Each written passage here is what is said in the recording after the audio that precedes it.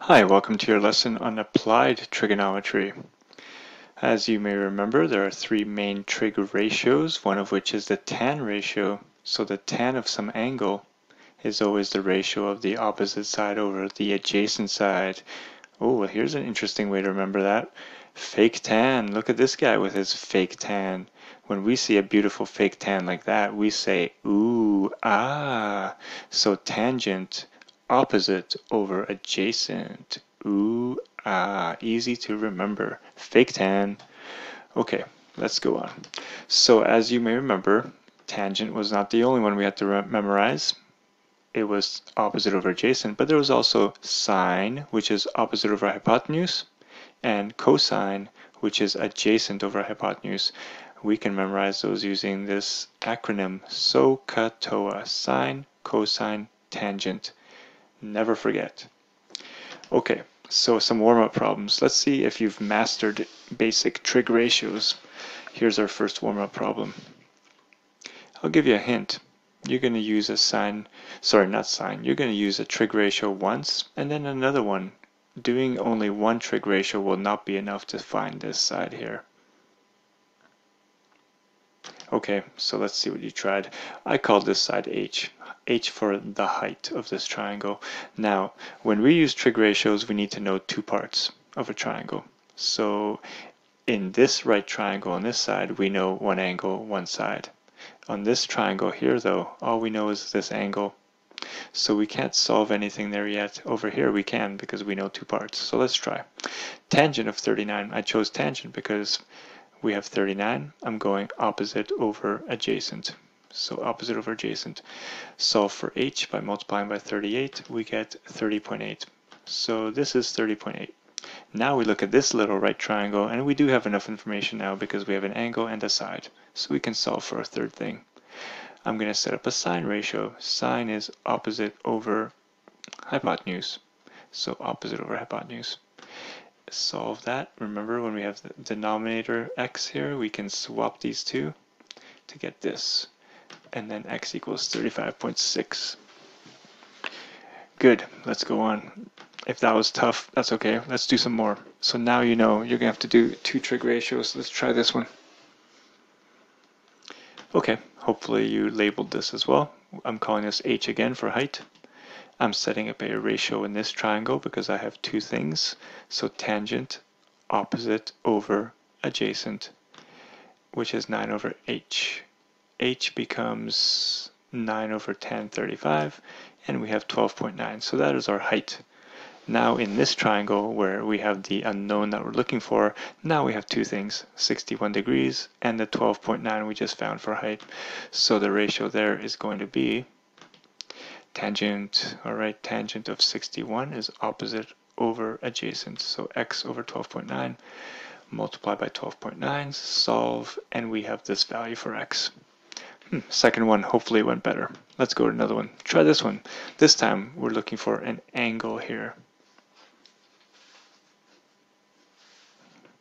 Alright, so let's take a look. In this case, I first noticed that this entire side is 20.6. But that doesn't help us because we have two right triangles here, so we need to know pieces of each triangle. So I'm going to call this little piece here x, because again, in this triangle, all we have is one side, but in this triangle, we have an angle and a side, so we can do more with this triangle.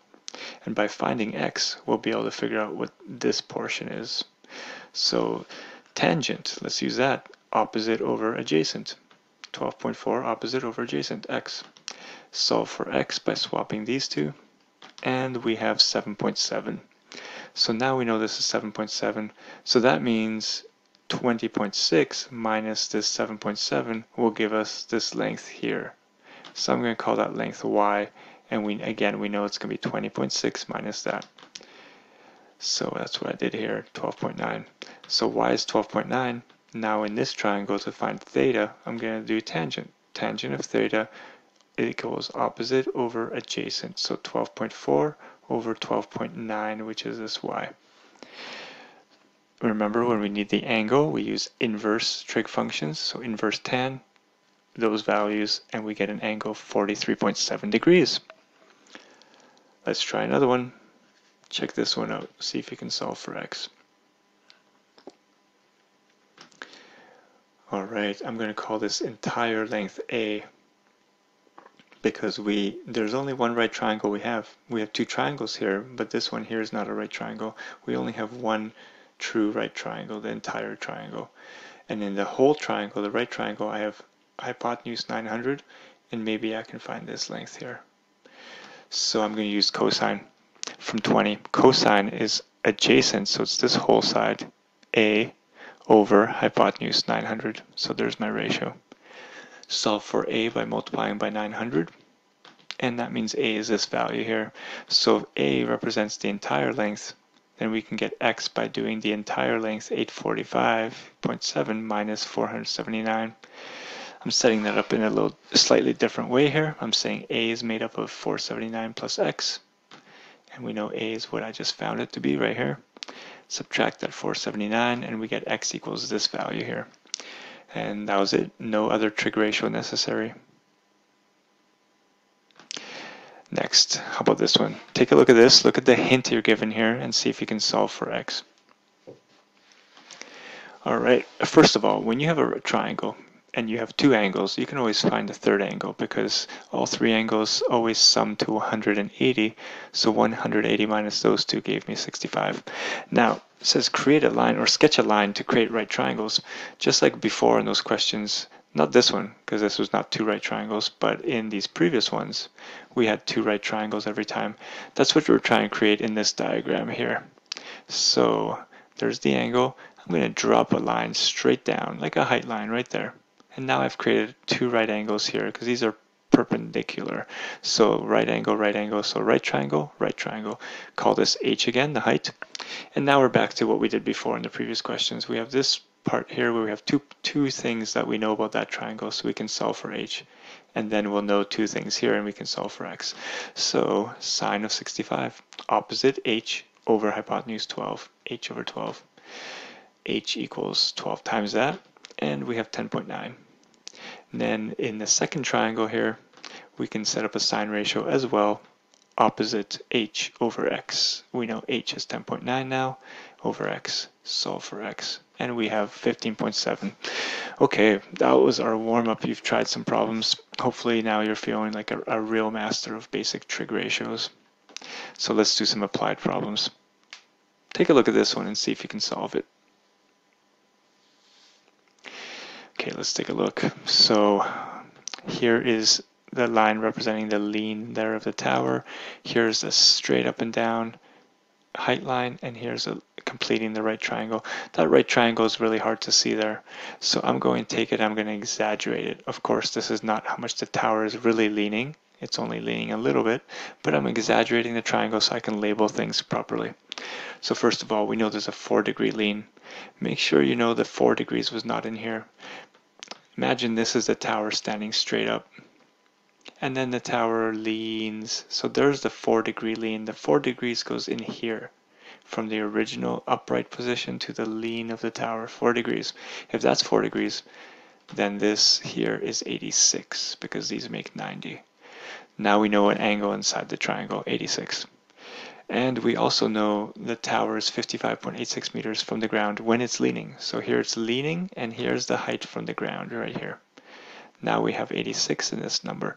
We are looking for the top of, how high would the top of the tower be if it was standing up straight? That value is this h value here, because again, if this represents the tower, imagine this thing was stood straight up, this h would represent the height of the original tower. So we can use a sine ratio, sine of 86, opposite over hypotenuse. And we get h equals 56 when we swap these and solve. Now that is super close to this. So notice that that 4% lean doesn't change very much the height of the tower. It just leans and it just loses 14 centimeters of its height. Only 14 centimeters of its height is lost when it's leaning. Amazing. All right. Something you should know before you try the next problem. There are two key terms in trigonometry. One is called angle of elevation. That is the angle from the horizontal looking up. So this angle is an angle of elevation. And then there's an angle of depression. It's the angle from the horizontal looking down. So angle of depression. Okay, here they are pictured here as well. Here's the horizontal angle of elevation. Here's the horizontal angle of depression. In this question here, which of these four angles is the angle of elevation from a hiker to mountaintop? Hopefully you chose angle 2 right here, angle of elevation from hiker to mountaintop. Next, which angle is the angle of depression from mountaintop to hiker? Well, hopefully you chose 1. There's the angle of depression from mountaintop to hiker. Next, angle 4 is the blank. Look at angle 4. Alright, angle of elevation from cabin to hiker. And finally, angle 3 is the angle of depression from the hiker to the cabin. Okay, so looking at this diagram, what is the angle of elevation from B to D? I hope you chose 15 degrees. From B to D, there's the angle of elevation, easy to see. Next, what is the angle of depression from D to B? Angle of depression from D to B. Alright, hopefully this time you did not choose 75. This is a common mistake, but that is not the angle of depression. Remember, we need the horizontal line, and then how much do you look down? That's the angle of depression.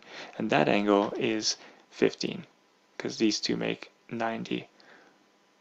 Or alternatively, we have parallel lines, which are the two horizontals, and those two angles are congruent, 15, 15. Okay, next. Please read this, see if you can draw a diagram and solve the problem.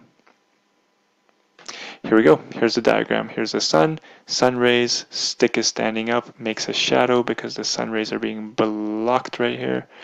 And we have a stick that was 1, the shadow is 1.3. We're looking for this angle of elevation to the sun, right? Angle of elevation to the sun. That is a tan ratio, opposite over adjacent. Solving for the angle, we use inverse trig, and we have an angle of 37.6 degrees. So angle of elevation 37.6. Next, please read this and try this one. All right, here we have a submarine underwater, a boat. Looking from the boat to the submarine, we have a distance of 238. That's the distance it was talking about, directly from the boat to submarine. It also says there's an angle of depression of 23. Please don't write the angle right there. Again, angle of depression from the horizontal line. Here's the angle of depression from the horizontal. So if that's 23 degrees, then this is 67, because these make 90. Now this gives you what you need. It is asking what is the depth of the submarine? So we're looking for this depth straight down in the water. What's the depth? We can set up a cosine ratio, adjacent over hypotenuse. D over 238, solve that, and we have a depth of 93 meters. Next, check this one out. See if you can sketch that. Okay, here's the answer. Check your work. First of all, it's isosceles. So that base, when we draw a height line, is split into 2 equal parts. The 2 base angles are congruent in an isosceles triangle, 24, 24. After that, it's just a matter of using the tangent ratio, and then you find the area using area of a circle formula. Sorry, area of a triangle formula. Next, continuation of that problem. Read this, see if you can figure it out. Okay, things are getting tougher. So here's the new triangle. The area has increased 3 times. So we found the area before, now we multiply by 3. There's the area. Using the area formula backwards, we can solve for height. And now that we know the height, we can set up a tan ratio to find that angle. This is tricky. Hey, if you got through this, way to go. You have a pretty good understanding of this stuff already. And the more you practice, the better you get. So we're going to do some more tougher applied problems next class. But for now, here's a couple problems to leave you off with. Try these two. They shouldn't feel so bad. Let's see how you do with them. These ones, the answers would not be revealed, so just trust yourself. Let's see how you do. Great work.